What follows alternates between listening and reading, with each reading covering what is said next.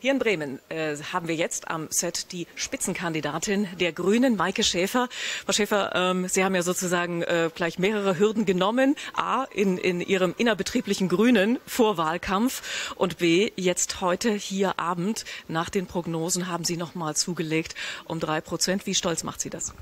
Ich bin erstmal stolz auf meine Partei. Wir haben einen ganz engagierten Wahlkampf geführt. Wir haben alle geschlossen zusammengehalten. Wir haben für unsere Ziele gekämpft, also Klimaschutz, eine Verkehrswende, eine Qualitätsoffensive in der Bildung, aber auch für eine weltoffene Gesellschaft. Und ich glaube, das haben die Wählerinnen und Wähler mitbekommen und haben es honoriert. Und insofern sind wir, glaube ich, alle ganz glücklich und stolz als grüne Partei in Bremen. Also Sie haben eine gute Arbeit geleistet, einen guten Wahlkampf gemacht. Sie hatten eine sehr gute Finanzsenatorin, Caroline Linnert, die sozusagen hier die Knöpfe beisammen gehalten hat und dafür auch gesorgt hat, dass es Bremen möglicherweise ab 2020 auch wieder ein bisschen mit den Finanzspritzen besser geht. Das heißt, Sie sind hier nicht als die Ein-Themen-Partei gekommen, nur mit über den Klimaschutz. Nein, also Klimaschutz ist natürlich unser Kernthema. Deswegen sind ja auch gerade vorgestern wieder Tausende hier in Bremen auf die Straße gegangen. Aber wir sind breit gefächert. Wir haben 12 Jahre Regierungsarbeit hinter uns. Sie haben Caroline Linnert als Finanzsenatorin angesprochen. Das ist schon ein großer grüner Erfolg, dass der Haushalt konsolidiert ist. Wir haben die schwarze Null. Das ist eine gute Basis für zukünftige politische Entscheidungen. Wir haben aber auch gute Sozialpolitik gemacht, gerade 2015, als so viele Flüchtlinge kamen. Und auch im Umweltschutz haben wir viel erreicht. Also insofern, ja, wir sind breit aufgestellt und das macht, glaube ich, auch ein bisschen unsere Arbeit aus. Jetzt habe ich Sie 2 Fragen lang geschont, aber die dritte Frage muss natürlich dahin gehen, was machen Sie daraus jetzt, dass Sie der Koalitionsjoker sind? Wohin tendieren Sie? Es ist alles möglich.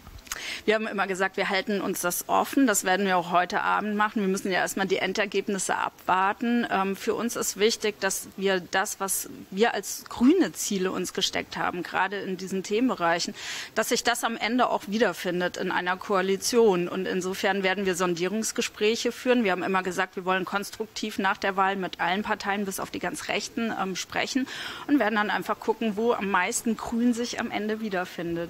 Das ist natürlich klar, dass Sie jetzt an diesem Abend so ein bisschen offen noch antworten müssen. Es war hier für alle im Raum hörbar und erkennbar, dass der CDU-Spitzenkandidat, weil wir hier den fliegenden Wechsel gemacht haben, Sie schon mit Vornamen begrüßt hat. Also wie gut stehen die Optionen für Jamaika? Das ist erstmal ganz typisch für Bremen. Wir duzen uns alle über alle Fraktionen hinweg, bis auf die ganz Rechten. Also das hat, glaube ich, jetzt erstmal nichts mit Koalitionsaussagen zu tun, dass man sich, auch Herrn Sieling, Carsten, duze ich auch, wie Frau Steiner und auch Frau Vogt. Also das sollte, glaube ich, jetzt nicht auf Koalitionsaussagen schließen.